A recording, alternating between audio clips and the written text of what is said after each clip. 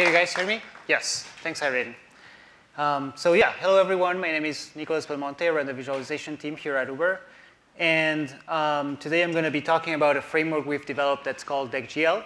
It's in version 4, and I am announcing it right now, so probably should provide some background, like, hey, what happened? Like, you don't release something in v4. So I joined Uber about 2 years ago and started a visualization team there. So people there act as a functional team, like like design or data science. They go in and embed into like different other teams to solve visualization problems, right? So within data products, you can imagine experimentation or machine learning visualization, or even like partnering with a self-driving car kind of team to kind of have these 3D immersive visualizations that I cannot show, which are really cool.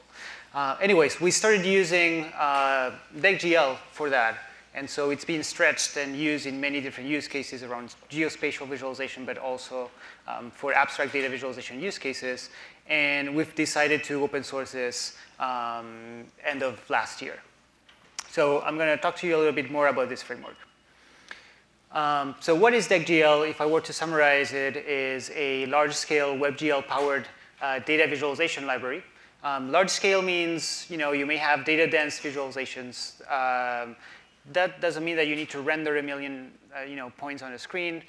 You can use WebGL today to do also like data processing and data manipulation and aggregation and filtering and so on. So this framework also attempts to basically help you with that. But also if you were to render 1,000 elements or 10,000 or 100 or a million, this can be done with it as well. We decided to go with WebGL. There's a new major version being released. Has been released like a few weeks ago, WebGL 2.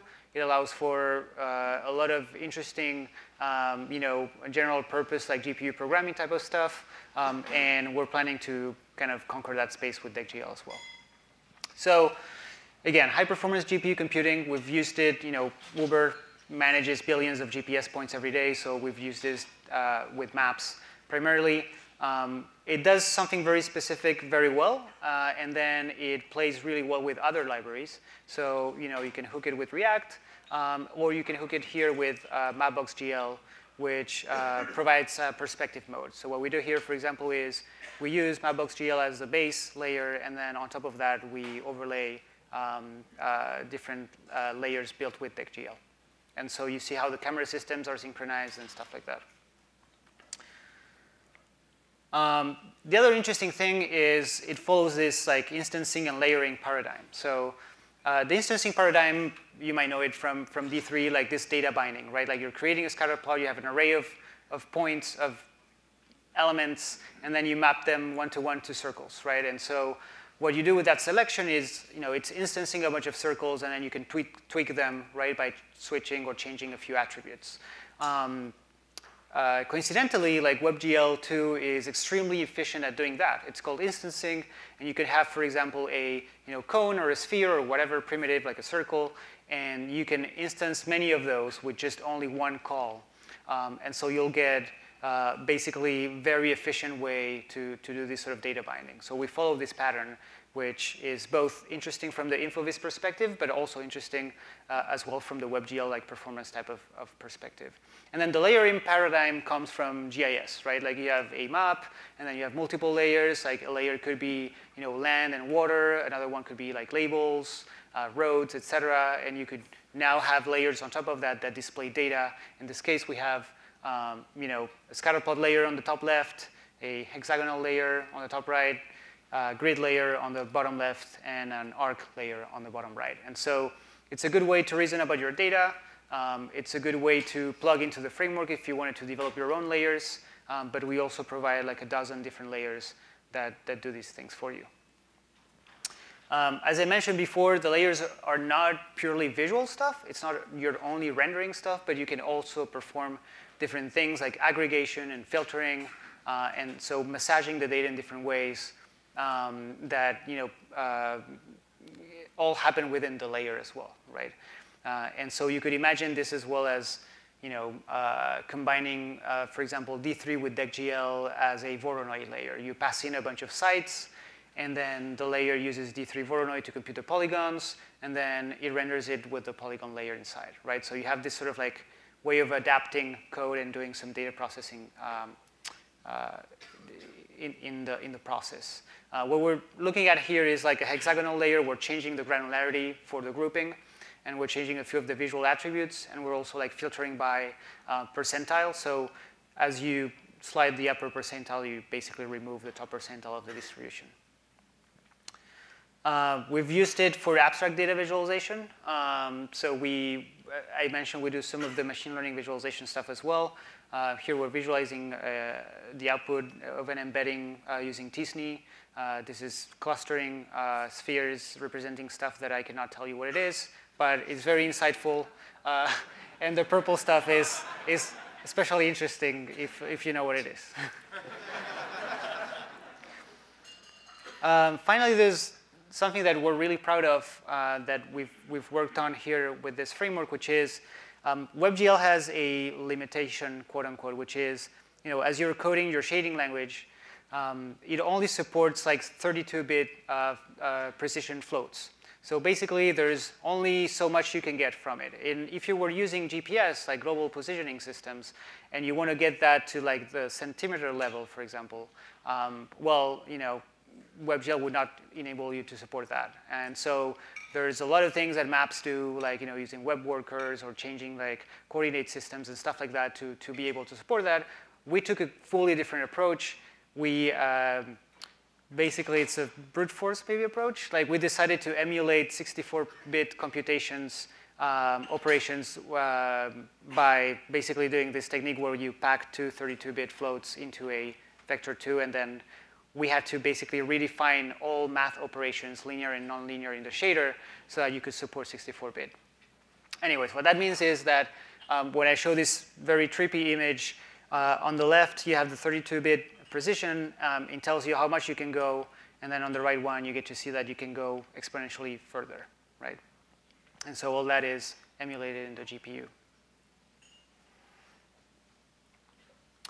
Cool. So now that you know what it is and where you could be using it, how does it work?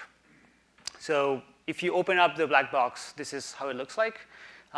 It starts, I would say, probably if we start from the left side, you have this React component. It has some data. You want to render it using deck.gl. Let's imagine that you want to render it on top of a map. Then what we do here is the high-level components that we provide are the family of frameworks that we have. Deck.gl, React Map.gl, which is a React-friendly wrapper around Mapbox.gl, and Luma.gl, which is a lower-level library to do WebGL rendering, which is internal mostly, so you would not need to play with it that much. And so you pass in the data through the React component. The interesting thing with React Map.gl is that the camera system and the viewport that deck.gl has are combined. So as you pan, zoom, tilt the map, like both the layers and the map are synchronized. And then as you pass your data, let's imagine you have a layer manager. In this case, this is a rather complex example because you have a layer that has 3 sublayers. So you could imagine this. Let's imagine you want to render GeoJSON, right? So you pass in this GeoJSON to a layer. Then the layer says, well, this feature is a point, so I delegate that to my scatterplot layer. This feature is a polygon, so I'll delegate this to my polygon layer. This feature is a line, I'll delegate this to my line layer. So you could kind of have composite layers in that way. But if you wanted to simplify your example here, we could just have one layer, that's the scatterplot layer. And Luma.gl takes care of the rendering for that layer. Hopefully that makes it clear. Anyways, so what's React Map.gl? So React Map.gl, as I mentioned before, it's a React-friendly wrapper around Mapbox.gl.js. And if you don't know Mapbox.gl.js, is the WebGL version of Mapbox, and it's amazing, and you should totally use it.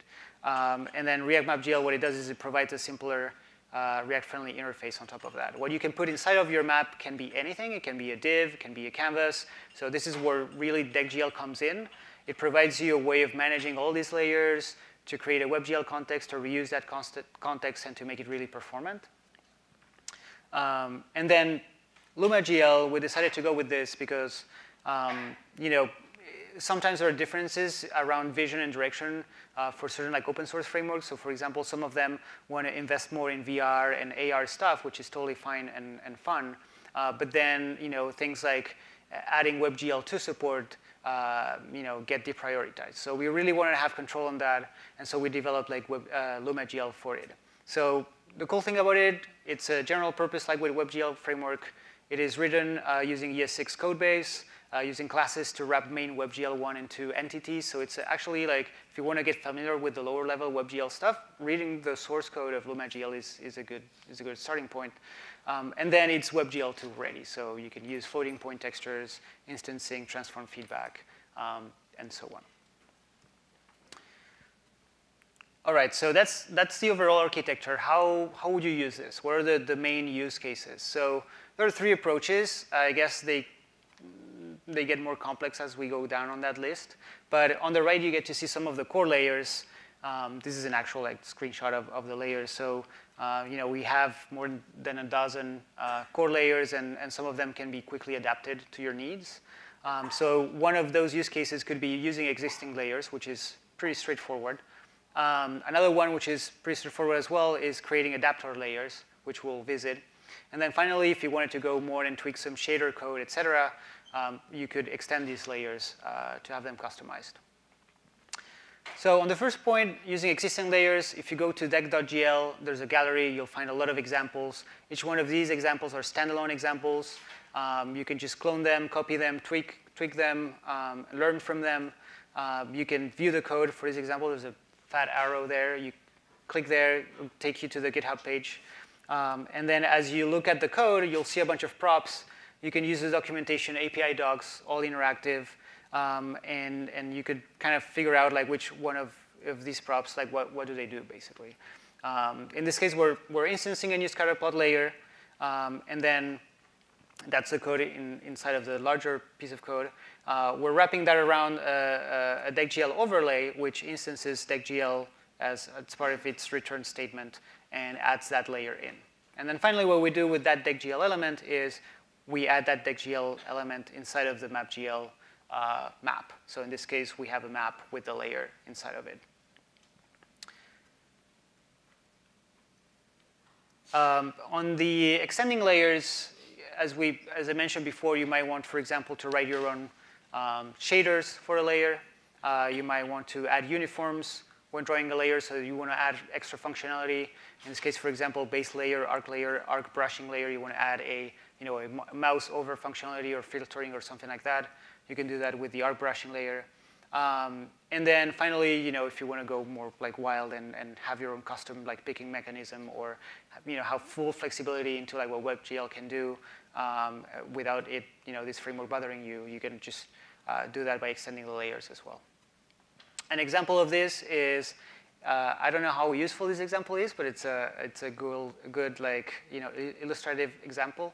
You have a scatterplot layer, right? It renders a bunch of circles. You wanted those to be rounded rectangles. So in this case, what we do is we extend the scatterplot layer, and then we override the draw function. So what we do in the draw function is we just call the same draw function as before, but we pass in a new uniform. You can think of a uniform as a prop. And it's a corner radius, right? And then on the shaders, instead of passing in the same shaders as before, now, since we're adding a new functionality to these shaders, we'll pass in our own custom fragment shader. But we'll reuse the same vertex shader as before. And then finally, we set up like the default props for the corner radius there.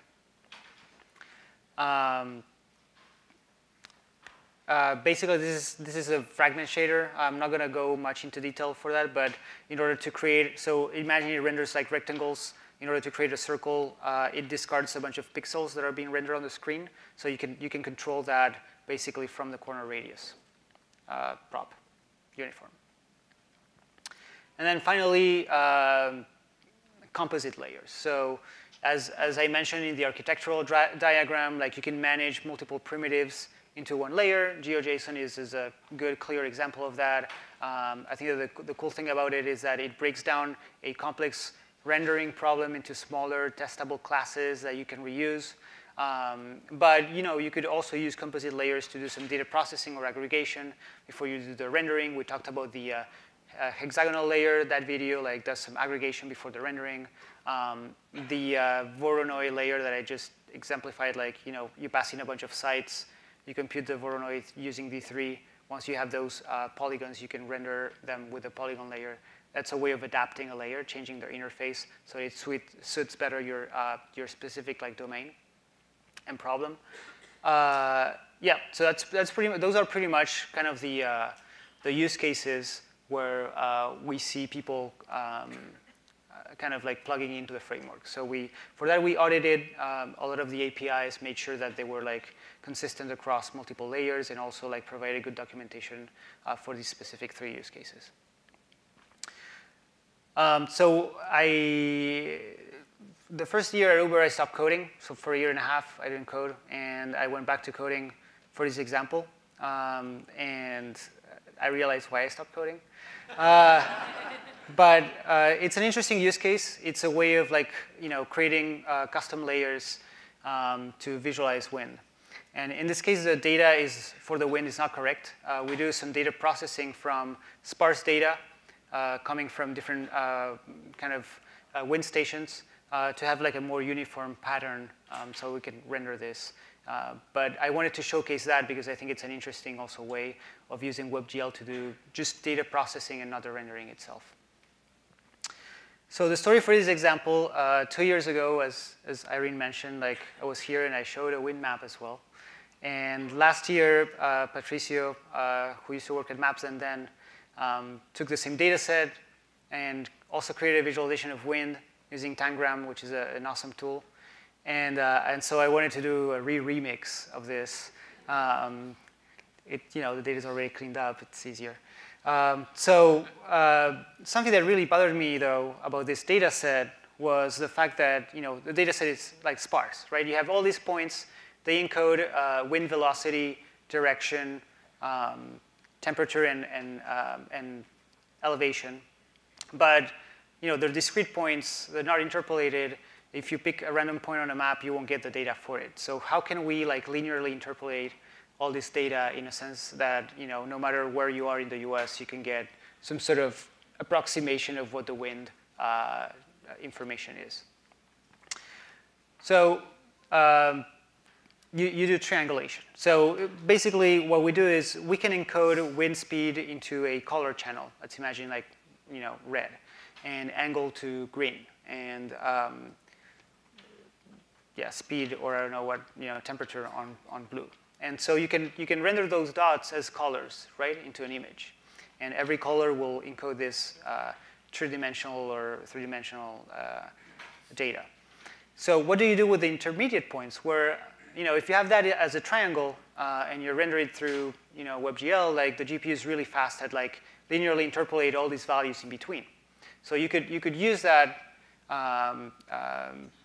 you could take advantage of that to do that for all your data sets. So the only thing that we need to do first is the Delaunay triangulation for the stations in the US. And I think this might be the first time I use the Delaunay triangulation for like something that's useful and not only pretty. And so once we render that, these are a bunch of triangles, right? So you will get all that interpolated, and it will return an image where you can sample any pixel in that image, and you'll get that interpolated wind value. So the step after that was getting a vector field to show up. So for that, we created a layer, used the instancing paradigm, right? So we have a bunch of lines. They can cloned multiple times. And that way, we can basically have an overlay of how the wind looks like at every point in the US. And this is the first kind of approximation of it. So we used the Delaunay triangulation also to encode elevation. We use it as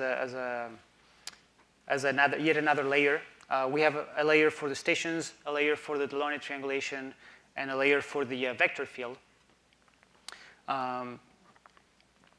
So I used that. I added a little bit of lighting and stuff like that during the process.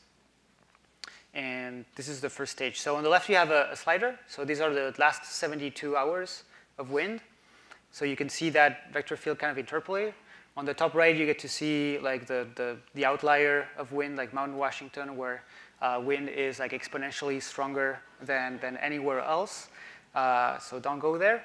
And then And then at the bottom, you get to see some of the stations, right? So every yellow dot there is a station, but we don't care about them anymore because we're interpolating all of the data. So the next thing that I decided to use was transform feedback. And this is a new technique, that, well, a new feature that WebGL2 has. And I'm not going to go into detail with the rendering pipeline, but previously, it starts from the left to the right, right? So you pass in a bunch of points. Imagine 3D coordinates as an array. It goes through the vertex shader, which is programmable. You can type in GLSL code, and you can perform affine transformations to those points. So you can translate them, rotate them, scale them, do stuff like that. And then there are multiple other processes, from the points you create triangles. From the triangles, you have a 3D concept. You need to put it on the screen, so you rasterize it. And then it goes through the fragment shader, which, after rasterization, it decides which color to add to each pixel on the screen. But what we care about, though, is that vertex shader there. That's pretty interesting. You pass in a bunch of points, and you can do a lot of computations in the GPU in parallel. And sometimes you don't really need to render the stuff in the end. You could just do random math with it, right? And so WebGL2 enables this thing called transform feedback, where we can basically use the output of a vertex shader as a buffer and use that as data. So you could imagine yourself just defining a sine function in the vertex shader and passing in a random array of points and then getting back that sine function back. There is a little bit of overhead of creating the buffer and sending it in, et cetera, but it's overall super fast and made parallel. So this is how it looks like. There are some vortices in Florida.